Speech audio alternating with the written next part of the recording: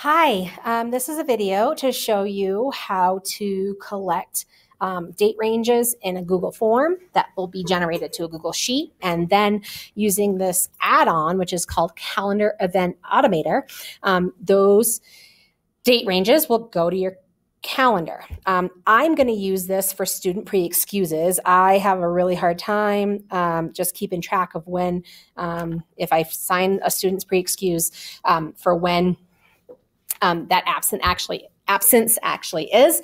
I'm going to have the kids fill out the form, and then that's all they need to do. I will still sign their sheet, but this will help me keep track of things. So I've created this Google form.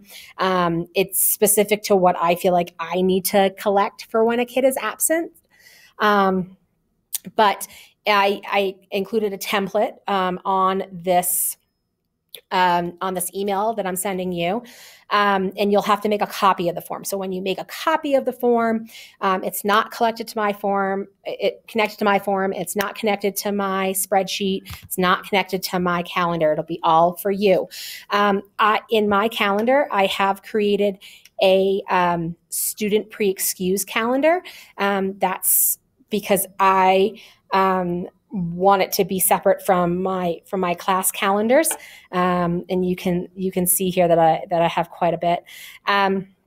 So how this works is you are going to click this link, the Calendar Event Automator.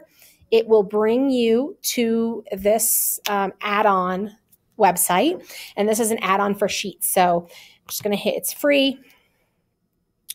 It's going to ask you, it might ask you for some permissions. I deleted it and added it back in, so I'm not sure if my permissions went carried over. And now it's under, yeah, so here's the permissions that it's asking me to run. You've probably accepted this for other add-ons and extensions in Google. So now under add-ons, it'll show up as right here, Calendar Event Automator. Okay, so I'm gonna actually close this spreadsheet, and I'm gonna work from the spreadsheet that's attached to my Google form. And hopefully everybody knows how to get there. If you don't, please ask. I'm happy to show you how responses go to your Google Forms or go to your Sheets. So I'm in here. I'm going to run this configuration before I put in any information into my form. And it's just working. Just takes a minute. Okay, so configure the add-on. This is where you are going to attach what calendar you want it sent to, where you want the responses to be. So here it's going to ask you to select a calendar. Okay, and I'm going to select student pre-excused. The form responses, I don't need it to go to another sheet, but if you had other sheets, other tabs within the sheet, they could go there. I'm going to have it. So as soon as a submission is done by a student for their absence, then it's going to run on its own. I don't have to do this. This is the big part. And when you first open it, this is going to be empty. It says event title.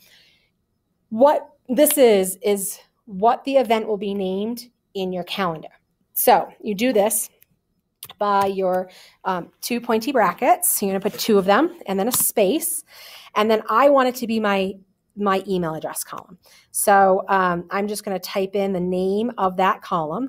You could highlight it and paste it if you wanted to. You could just type it in and then have two closed pointy brackets on the other side. So what that does is it pulls the information from this column. So because my pre-excused Google form collects the kids' email addresses, that's the information that it's going to pull to send to my Google Calendar. Then it's going to be the start of the absence, the end of the absence, and then some optional event details. At first, the color, it was coming up random. So it was every submission I put in, it was a different color. Well, I want mine always to be the same color, so it pops out on my calendar. I'm just going to pick banana. But that's where you would do that if you want to. The default will be random. So you might want to change that. And then from there, I'm just going to hit save. I don't really feel like I need any other information. This just for me is to keep track. I can look forward on the date to see what kids are absent that week, or look for, if I have to get kids paperwork before they leave, that kind of information. So now in the Google form, this is what I'm going to have linked to my website. And so say somebody is missing the entire first week of school, they would go in and put those dates there. Again, this right here is really the only stuff that you need to have on your form. You can make it specific to you. All this other stuff is specific to the information that I like to collect when kids are going to be gone, so that I can keep track of things. So now I'm submitting that, and that is going to this spreadsheet. So you can see that so say it was a kid's name, that's what the email address is. It will not be your email address. It'll be the student who filled out the form's email address. It's just that I'm the one who filled out the address here, or filled out the form. So now, because I've automated this, I don't even need this anymore. And what should happen is that it's going to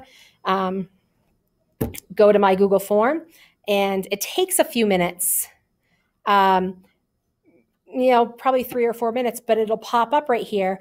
And this right here is that event that's coming from that Google form. So here's my date range, the 26th to the 29th. This is the student that's going to be gone. And then if you want to use this to communicate with the students or have them put it on their calendar, you can do all kinds of editing things. But really, this is for me to keep track of that information. So I hope this helps some people out. And if you need help setting this up, if you're intrigued by it, you want to try it, please see me. I'm happy to help you out if you can't do it from this video. Thanks for listening.